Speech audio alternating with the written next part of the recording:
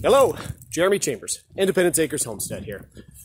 Today is the first significant snowfall of 2020. We are somewhat excited about it.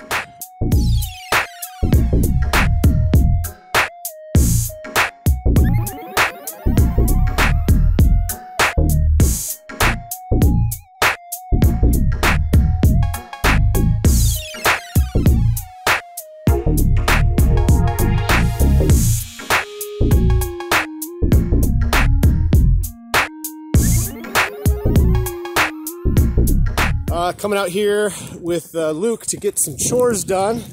Well, actually the chores are already done, I'm not gonna lie. The boys got the chores done already. So I'm just coming out here to see how everything's going, see how the rabbits are faring in the snow. Looks like they're all doing well. Are you still gotta feed them, Luke? No, they knocked over their food bowl on their run. Well, you need to give them more food. Stinking rabbits knocking over the food bowl in the middle of winter. Anyway, it is, let's see, just a second. It's almost 10 o'clock in the morning. It's been snowing since about 2 a.m. We've got about 4.5 inches of snow. And, well, it's time to get plowing out here. They're expecting the snow to change to rain early this afternoon, so not quite looking forward to that. But a couple things I'm going to do in order to prepare to plow. You know, like I said, I've plowed once already last year, and had a pretty good change to the plow. I was having problems with engaging in the gravel, but I was able to level my plow out a little bit so that I was just getting a little better straight engagement into the ground, but still picking up some gravel here and there. So we're going to try something that we heard about from a tip on one of our last YouTube videos. So we're going to go ahead and get that going. I'll show you what we're doing here in a second. Okay, so we just stepped into the garage out of the snow here because, well, it's coming down kind of hard. So what we're going to do is we're going to be removing the little side wing from the plow and sliding a piece of 2-inch PVC across the cutting edge of the snow plow. So the cutting edge of the plow is 47 inches, which is the area that we need to cover with the PVC pipe. So gonna head down to the basement, get that cut.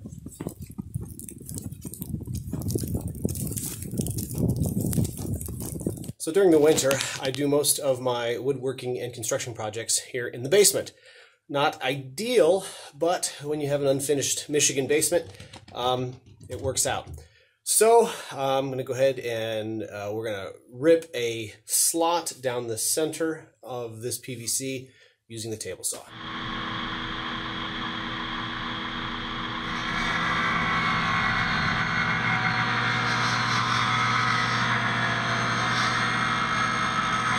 Okay, so first thing I got to do is I've got to remove this wing here off of the plow, and then we are going to be sliding the PVC to cover the cutting edge here.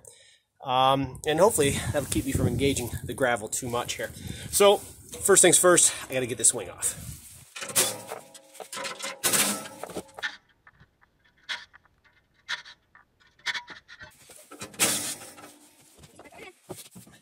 All right, so I'm going to ride this PVC pipe right across the top of the bolts that hold on the cutting edge here, and hopefully this will go on fairly easily.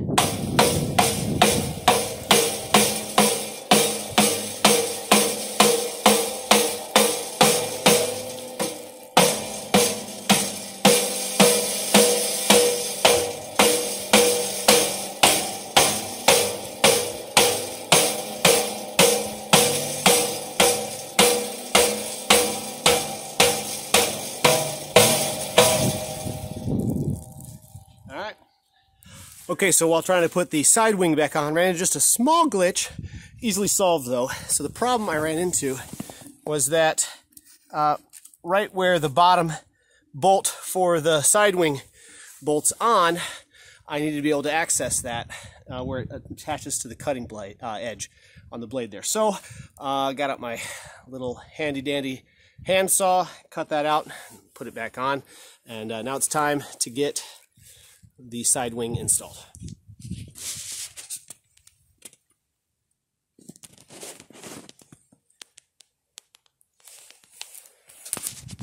As with everything in life, it took a lot longer to put it back together than it did to take it apart.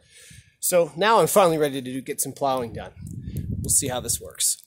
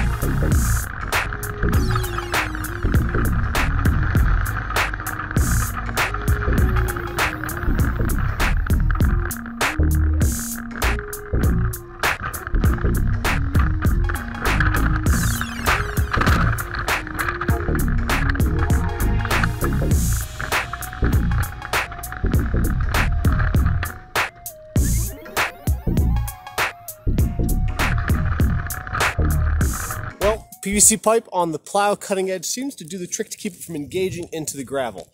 About the only drawback is as it goes and we get a little bit of weight on the plow, it starts to compact the snow and begin to ride on top of it. When I first drop the plow, it engages the snow real well. Once we get over here in this area, you can see I've got about an inch of snow here left on the driveway.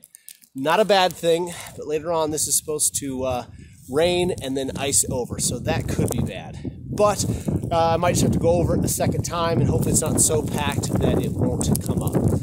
Well, I hope that this helps somebody else out there instead of just me. If it does, make sure you like and subscribe, and until next time, God bless.